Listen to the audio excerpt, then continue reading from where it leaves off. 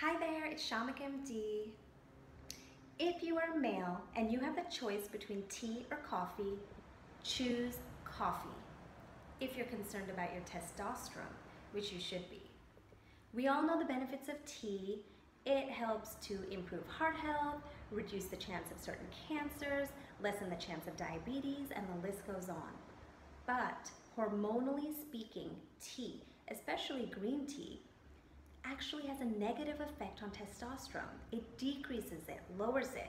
But coffee boosts testosterone. It increases it, especially exercise-induced testosterone.